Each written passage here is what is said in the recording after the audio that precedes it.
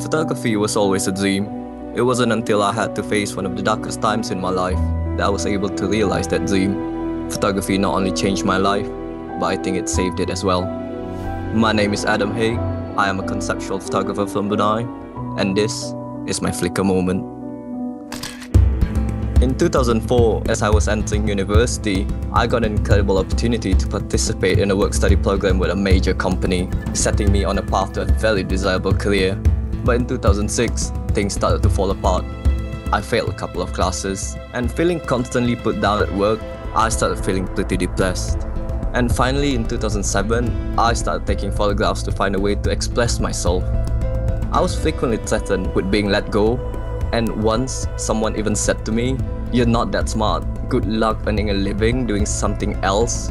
This is when I realized no amount of money is ever worth such treatment. So over the next few years, as my career started crumbling around me, I began to find a new passion as a photographer.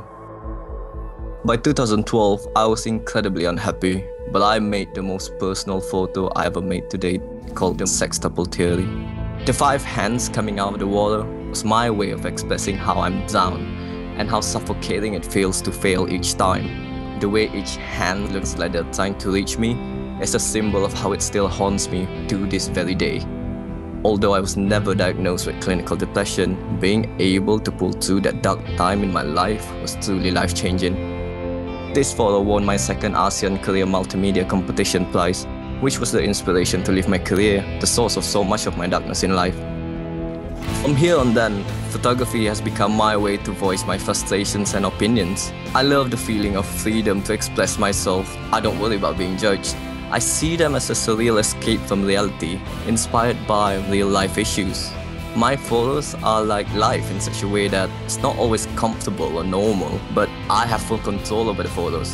Colors, pose, mood, everything. Having this control helps me vent my frustrations of whatever it is that I'm going through. I also see my work as my way of telling someone, anyone who might be going through the same thing, that they are not alone. I wouldn't have achieved the things I've achieved had I not taken a leap of faith in leaving the safety of my previous career to pursue photography full-time.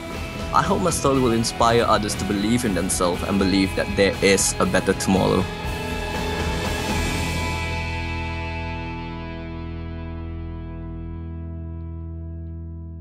Yahoo!